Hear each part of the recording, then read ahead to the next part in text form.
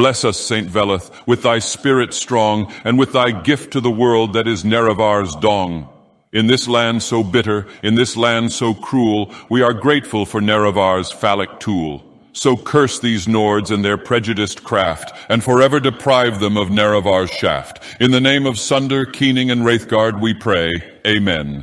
Hey folks, it is I, Dagoth, God King of Red Mountain, architect of Akula Khan, undying Lord Counselor of the House Unmourned, and emergent connoisseur of Tamrielic tourism. It is a frigid, blustery, and frankly Nordic Loretus morning here in Windhelm, and I'll tell you what, I'm out of here. Absolutely wretched city. Holy Veleth, could I use a Khajiit killing palate cleanser? I mean, really, talk about a mask eye hole opening experience.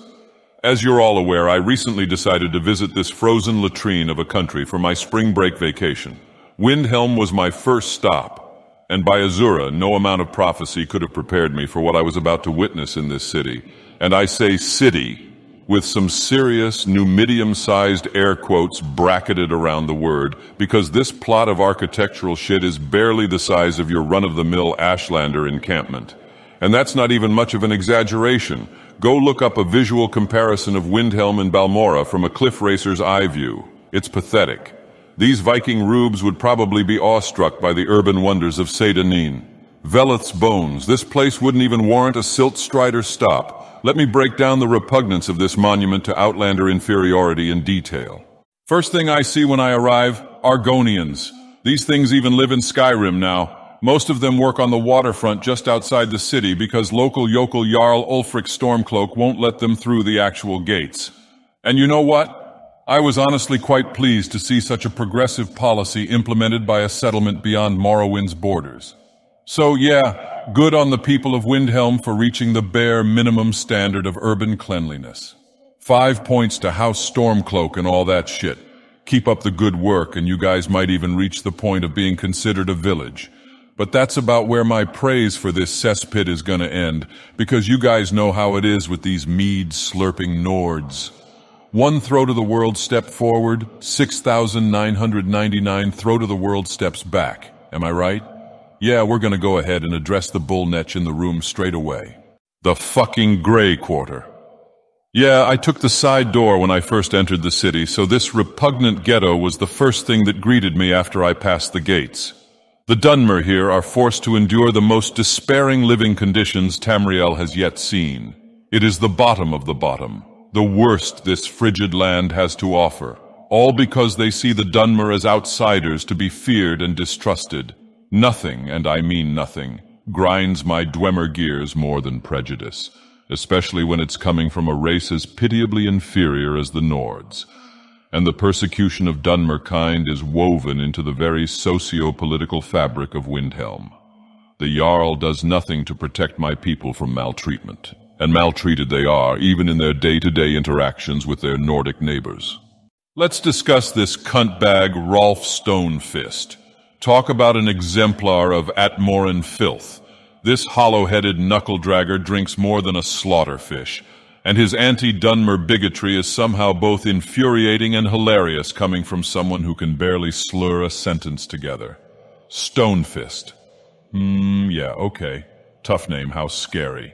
Blasting that pebble-brained peckerhead into Valhalla or whatever they call the afterlife in Skyrim was more satisfying than the endings of Test 4 and 5 combined. Rolf is, or was, the brother of Jarl Ulfric's chromosome-deficient pet gorilla Galmar.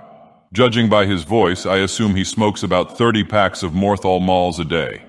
That's how he blows so much smoke up the Jarl's ass.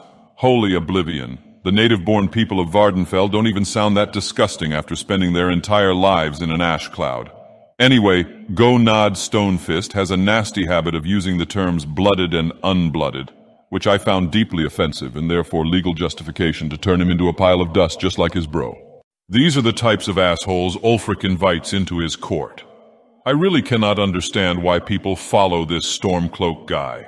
I mean, okay, sure, he does radiate some serious if he dies energy, if you're into that sort of thing.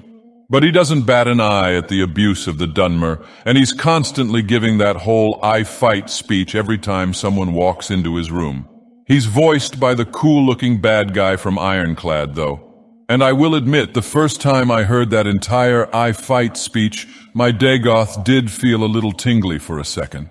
Still, it's not enough of an excuse to let him continue promoting his hateful ideology.